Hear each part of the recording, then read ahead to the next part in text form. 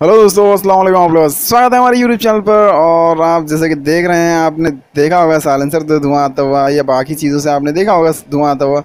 आज हम आपको कैलिपर में से देखिए धुआं दिखा रहे हैं। जो हमारा डिस्क कैलिपर होता है पूरा असेंबली, उसमें से देखिए आप धुआं देख सकते हैं दोस्तों।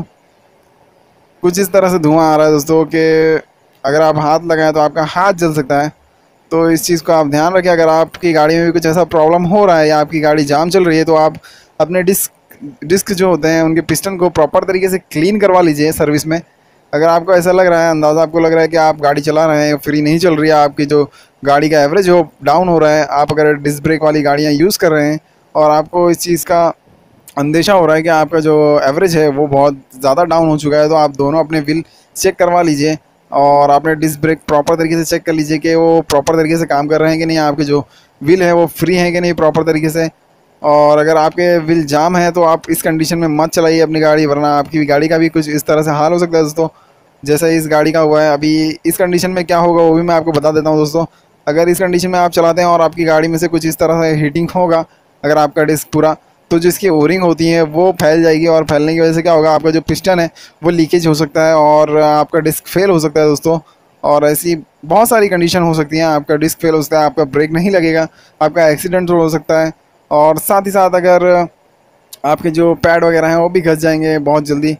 तो आप इस चीज़ को इग्नोर ना कीजिए। अगर आप लोगों को ऐसा लगता है कि आपकी गाड़ी जाम चल रही है तो आप इसके जो कैलिपर को पूरा आप निकाल कर इसके जो पिस्टन होता है उसको प्रॉपर तरीके से फ्री कर लीजिए। और आप देख सकते हैं इसका हाल देखिए। अभी आपने देखा था धुआं, आप देखिए पानी डालने पर ये कैसा बॉयल हो रहा है दोस्तों। देखो आप देख सकते हैं पूरी तरीके से ये हीट है दोस्तों। तो अभी बहरहाल तो इसका जो हाल है बहुत ही क्रिटिकल है।